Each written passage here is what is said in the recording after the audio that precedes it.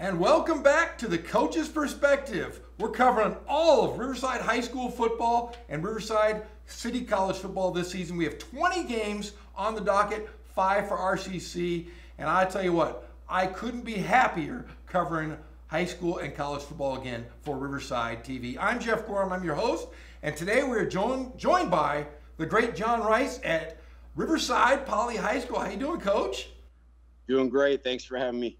Well, I'll tell you what, this has been a weird couple of years. We haven't been in the studio for a while, and I think you and I are socially distancing via Zoom or whatever they call it. And I want to say this. It's nice to see you back, Coach, and it's great to have high school football back in Riverside. How are you feeling? The glass is half full, that's for sure. I mean, that was a struggle for everybody last year, but we made it happen because a lot of people were determined, and we did what we could for each other. So we appreciate that we're able to open up a little bit. I know we're cautious, but we're going forward, and I'm just glad that we're able to try to get back to some kind of normalcy, even if it's a little bit at a time. Yeah, before we get into the actual football stuff, let's talk a little bit about the COVID restraints, I should say, and the protocols that you guys are dealing with. What is it like on a day-to-day basis for a high school football program here in Southern California? Well, in LA County is a lot different than we are. In Riverside County, we still take temperatures. The kids come on, we check temperatures. We don't have to wear masks outside, but we do try to keep social distance. Part of our practice, some of the things left over from last spring are we still stretch in formations and take 100 yards to stretch, so we are social distanced. We just try to be more aware about washing our hands and just not coughing on each other. Just, you know, the restrictions have softened a little, but in the classroom, the protocols are still the same. I mean, the kids get their temperatures taken before they get to school. And if there are anybody who self-reports, then they do contact tracing, and that includes everybody in the class. And so potentially people are just one phone call away, one class away from being quarantined. And so we're just blessed to have this week's game. I'm just looking at it like, let's try to play 1 week at a time, control the controllables, and hopefully we can get a season in. Now, with Riverside Unified, are there testing procedures? Or are players being tested occasionally? I don't know of any plans to do that now, but we could be ready. That could change very quickly. If we get a recommendation from the county health director, then we tested last week on Mondays. But we're ready to do that whenever we get an order to do that. We'll be ready to do it. So until they tell us to do that, all we can do is control what we do on the field. Tell the kids to be smart. We don't let them come to practice, and we tell them if you're sick at all, you have a fever, you don't feel good, let us know, and we keep them home. We just out of an abundance of caution. Now, Coach, you guys went 2-2 in an antiquated season last year, but I'll tell you what, watching you guys play in the, let's say, the spring, which is weird to say, it seems like you guys had turned the corner on really getting this program really rearing back to where it used to be for Riverside Poly. Yeah, this is a you got to have some big shoulders to be at Poly if you really care about football and care about Poly, the amount of alumni in Riverside and the greatness that Poly used to have. And so we just decided that we were going to hold kids accountable and teach them life skills and have a great work ethic and build relationships with the kids. And so this is my third year. The kids that we started with as ninth graders are now juniors. Last spring, we only had 13 seniors who graduated, so we played a lot of 10th graders. And so that experience is invaluable. So this year we have 12 seniors, and so we are still going to be young, but we feel like we're really close to turning the corner. Yeah, mentioning those alumni, I've been talking to a few guys around town, and they are saying some positive things about Riverside Poly football, which is great to hear. Last season, in the spring season, you had, I think you said 40-plus students playing freshman and JV or freshman sophomore football, and you guys were tremendously successful with that young group, weren't you? I think we had 52. We had Frost off schedule, which was a little disappointing because we take a lot of pride in having 3 levels. The deal is you want to have 3 levels so that the kids play 10 games if they can when they're freshmen. They want to play 10 games as JV players. So when they get to the varsity, they've played 20 games. So we were unable to do that unfortunately, because a lot of people didn't have the numbers. So we combined them. We had about 52. We had 35 freshmen and about 18 sophomores that we played down. And they went 5-0, and they did a really good job. We started to build a winning spirit, and those kids now expect to win. So we're excited to have that group come up. And so we have, like 50 of those kids coming up to play with us now. Now, by the end of last season, what was the buy-in like from then to now? What did you guys do to prepare for this season? Oh my gosh, we couldn't lift. Everybody was in the same boat. Well, I wouldn't say everybody, but we didn't lift. We could not go in the weight room, and then there was construction in the summer, and so we brought all the weights out onto the field. So all summer we had an outdoor our own weight program. So the biggest buy-in was for weight room, because we got pushed around last year. There was no doubt about it. We had not been in the weight room for a long time. So the biggest buy-in we had was in the weight room. And so we're not there yet, but we're on the way. Well, Coach, let's talk a little bit about this season. You have a full 10-game slate. You've got a great schedule. You're playing some rivals. I see you've got Arlington, you've got King, you have Ramona, you've got the old rivals that Riverside Poly always played. But tell us a little bit about this new Riverside Poly team in your third season. The biggest thing I can say is that we just scrimmaged Heritage and Murrieta Mesa, or very physical teams, and we were very, very happy with that. We stood up and we ran the ball right at them, and we didn't back down, and we had some success on both sides of the ball. So I think that is direct translation to what we do in practice. We are high intensity at practice, a lot of physical competition, and it carried over. And I think that was the first time the staff really saw them play up to a higher level than we have been in the past. So we're hoping to carry that forward. So we have a lot of young players that have grown with us as far as expectations, work ethic, our core values, being responsible, accountable, being selfless, putting team first, all that stuff that good programs do. So we need to do some things on the field and teach them and expect them to win and not hope to win. To me, that's the biggest difference. You want to win, and there's that gray area where you might win, they think they might win, but you got to go on the field every week and expect to win. And so that's what we're trying to get to this year. Now, are there any guys on offense that you kind of want to talk about that we can see coming up this week during their game? Sure. We have a sophomore, Tyjon Henderson, whose brothers have played at Poly, and he's a 10th grader, and he'll be on the field on offense and defense. He'll start at corner, play some H-back, some running back. He's the dynamic player. You just got to keep your eye on him. And Angel Sanchez plays linebacker and running back, and he had some great carries and averaged about 10 yards a carry in the scrimmage, just running straight downhill. And then we're going to go probably with two quarterbacks. Neither one of them have really outright won the job yet, and that's Michael Luna, who's also a starting linebacker, and Will Cloak Jr., who's a junior. So, and then Bailey Brown is back, and we're very excited to have Bailey. He's going to be all over the field on both sides of the ball. So I think those are the guys for us. We just have to get, it's not rocket science to me. You got to get the ball to your playmakers and get it to them in space and ride the horses who got you there. Now, Coach, talking about your preseason schedule, was it part of the mindset as you wanted to play as many, the Riverside schools, the rivalries? Was that something you brought in? I think so. I think it's good for Riverside football. And there was a little opposition. I think you need to upgrade your schedule a little, strategically upgrade your schedule when you're trying to improve the program. You want to reach a little bit above where you think you're at and not too far, not overreach.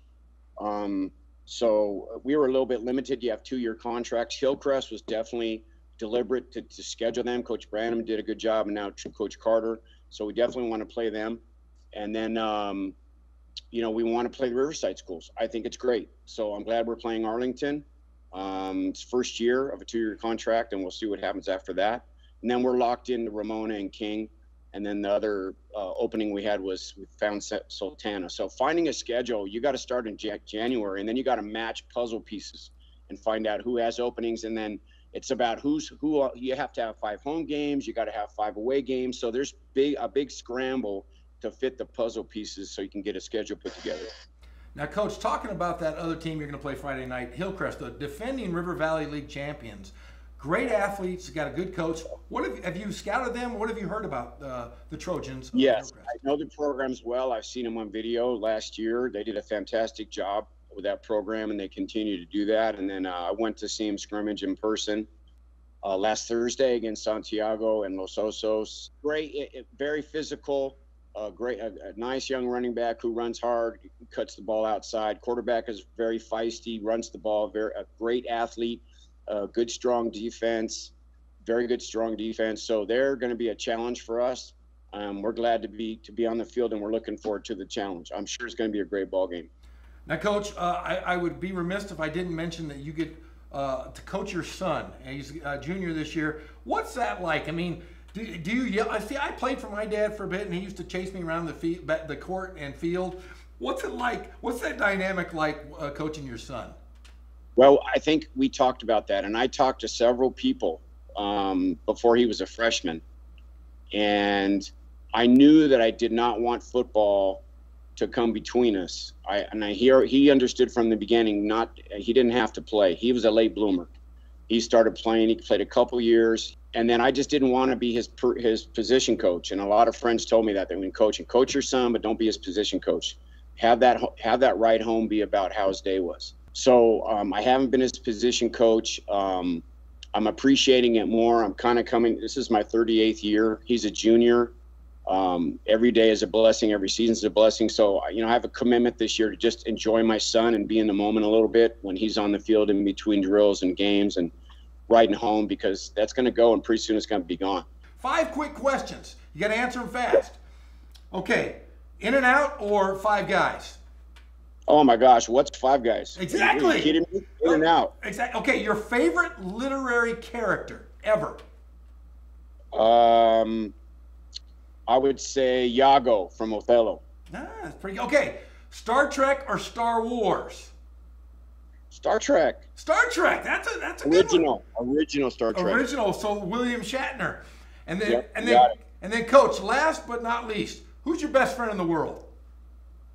My wife. That's great to hear, Coach. Love catching up with you. We're really excited about Friday night as we see your Bears versus the Trojans of Hillcrest on Riverside TV. He's John Rice. I'm Geoff Gorham. And we'll see you Friday night, Coach. And good luck and have a great night. Go Bears. See, I should have worn my orange or green. I went Ramona blue. I'm sorry. It's old hat. Next time, Coach. Next time.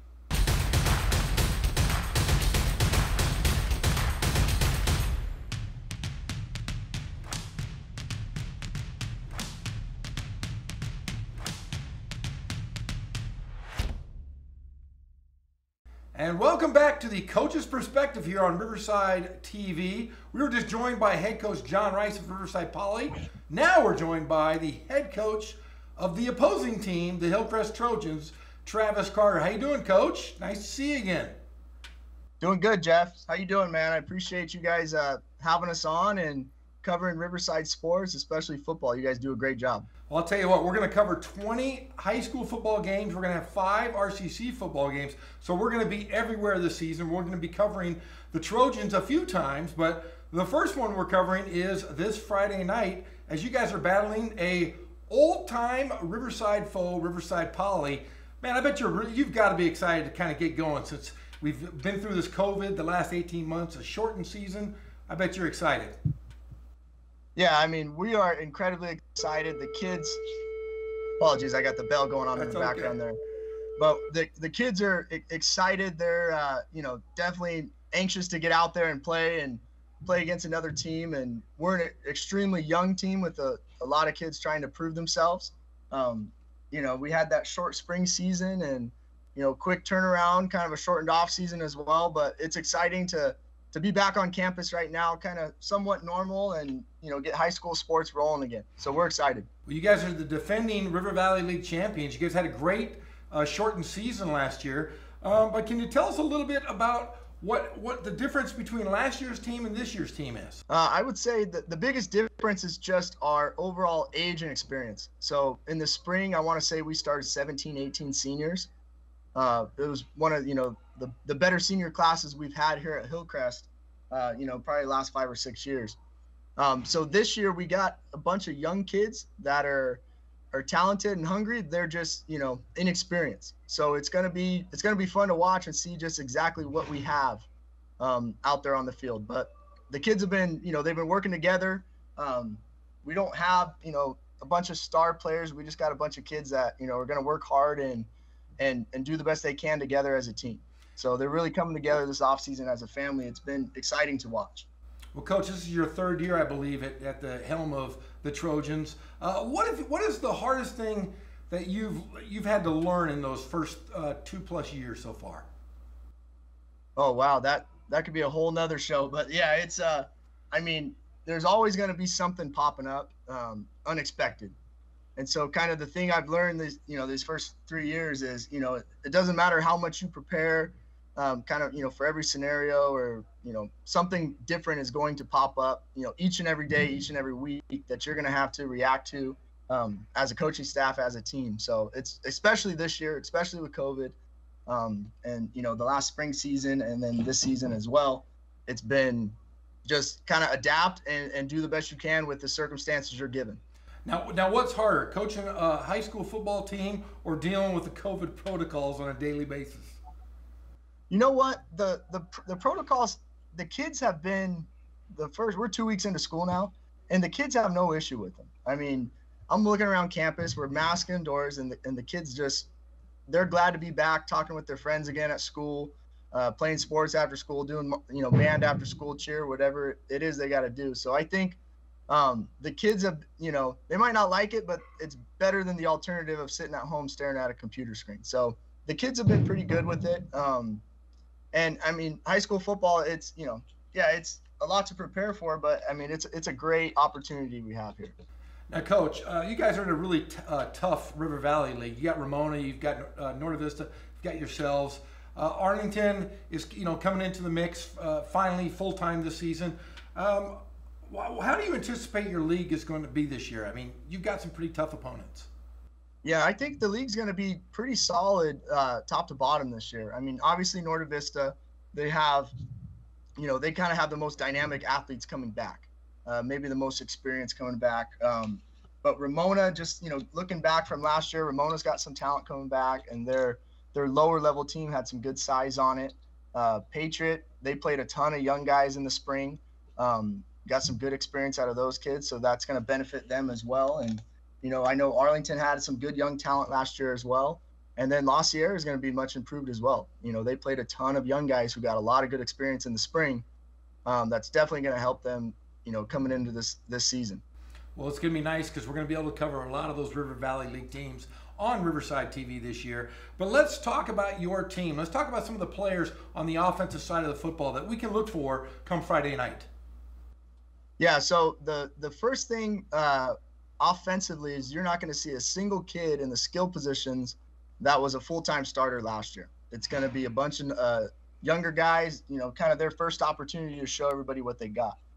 Where we do have some experience is going to be the offensive line, and that's going to be kind of the strong point of our offense this year. Coming back, we got Malu Tata, he's been a starter since a sophomore. He's a big kid.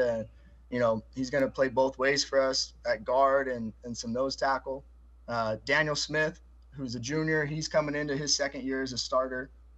We got Isaac Antolin, he's a junior as well, coming into second year as a starter. So up front, we got some experience coming back. We're still relatively young, just one senior on the offensive line, but some kids with some playing experience. And then at the receiver and running back position, we're kind of looking to see who's going to step up. So we got kind of, two guys at each spot. We're kind of see who's going to pull ahead of, the other person in these first few weeks of the preseason. And then at quarterback, you're going to see Caleb Dominguez. He played a little bit of slot receiver for us last year and, some backup quarterback. And, he's had a good summer. He's getting better every day. He's, smaller kid, but, pretty athletic, throws a decent ball. So offensively, it'll be kind of step up and see who's going to be the guy, who's going to replace some of those guys we lost from the last season. Well, last season, I think the last time you and I talked was right after that Norte Vista game when you guys really, really played great defense against that double wing, the beat up smash mouth football that Norte Vista gave you. But I thought your defense was really a stalwart for the entire year. Can you talk a little bit about that side of the football coming into this season? Yeah, so defensively, I think we're looking, pretty solid right now. Obviously, we have a ton of work to do, program-wide in general. But again, defensively, you're going to see a lot of new faces out there this year. The secondary is going to be led by Jonathan Prado, who he started at safety for us last year, was a big part of, that spring season and a big part of, the success we had last year. But you're going to see some new faces, at defensive back. Our other safety, Trey Williams, we're looking for him to step up both at some receiver and some DB. But I like our young core. So the guys we got coming in that are kind of replacing those guys we had last year, they're young, but they're, they love football. They work hard. And it's going to be very fun, in my opinion, to watch what some of these guys develop into. I think we got a good linebacking core. I think we got a pretty solid defensive line. And I think what's most exciting is we got a lot of growth potential there. We're just kind of tapping the surface of what those players can be. Now, Coach, let's really zero in on your opponent this Friday. Riverside Poly, great coaching staff. You got John Rice, you've got Bill Powell, two legends that are really kind of turning that program around. What do you see about Riverside Poly that could cause some problems for the Trojans? Well, just looking at their film, kind of from the spring to their scrimmage, you can see the improvements that they've made, over the summer. They're very well coached. You can tell on both sides of the ball, both offensively, defensively. I think they're pretty good up front, which is, a good thing. But it's going to be, it's going to be kind of interesting, just not having a lot of film to go off of. You just got, one scrimmage. They just have one scrimmage of us. Bunch of new faces, I think, on both sides of the ball. But it's definitely going to be an exciting game. When we scheduled the game, I knew, John Rice, a great coach, and I've talked to him several times. He's a great person, just, loves the profession, loves, the kids, loves helping other coaches. He's been, awesome the few times I've talked to him, and he's doing a great job over there. You can tell that they're very well coached on both sides of the ball, and it's going to be, kind of exciting to go into this game and see what's going to happen. Well, Coach, I'm really looking forward to covering you guys all season long. I've enjoyed watching your first couple of years as the head coach of Hillcrest. But before we go, a couple quick questions for you. You got to answer them fast, and you got to answer them as honest as possible. Okay, here we go. All right. Favorite movie of all time? Favorite movie of all time, Training Day. Okay. Bakers or Del Taco? Bakers. Longest touchdown you ever threw while being a quarterback? Oh, I don't know about that one. Probably not very long. Not very long. It was more of a little shuttle pass or a handoff. But okay, and yeah, then, I probably threw it 3 yards and someone else probably ran it the rest. So. Okay, and then here's the final two. Your ultimate dream job if it wasn't in football. Ultimate dream job if it wasn't in football. That is a tough one. I don't know. I've never been asked that before. There's no job you've ever wanted to do that you like being a dolphin trainer or anything. What would be your? You know what? When growing up, I thought about being like a fighter pilot. I had an uncle who did that, and I always thought that was pretty cool. But I mean, we are so lucky, high school football coaches. Especially the ones who are going to be teachers on campus and coach football after school. I mean, I don't think you can beat this job. No, I agree. In fact, the only bad thing is you have to deal with Ken Batdorf, who's been at Norte Vista for, I think, I could be wrong, like 74 years. So you don't want to be stuck in a place that long because then you end up like Ken Batdorf. But other than that, Coach, thank you for your time, your energy. We look forward to seeing the game Friday night. Ghazal Hassan and myself will be on the call as Poly takes on Hillcrest at 7 p.m. on Riverside TV. Thanks, Coach, for joining us, and good luck this year. Hey, thanks, Geoff. Appreciate it. See you Friday. All righty, buddy. Thanks a lot.